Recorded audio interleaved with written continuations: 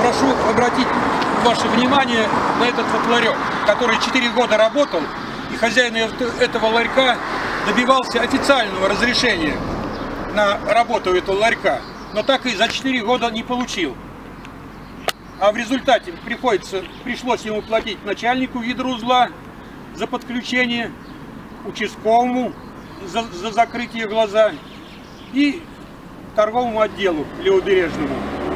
Он плюнул на это дело и закрыл его. В результате пожилые люди не могут себе позволить купить хлеба. Магазинов-то здесь нету, да, каких-то? Пожилые люди до соседнего села не дойдут. Ну вы понимаете? Да. Наша власть осчастливила нас, декларируя, что нам дали автобус.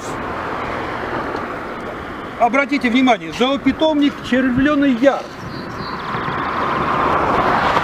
Так вот, по версии этих властей, граждане Воронежа, которые хотят показать детям этот зоопитомник, должны поднять ребенка в 5 утра, доехать до поселка Масловка и оттуда, от поселка Масловка, сюда пустили автобусы.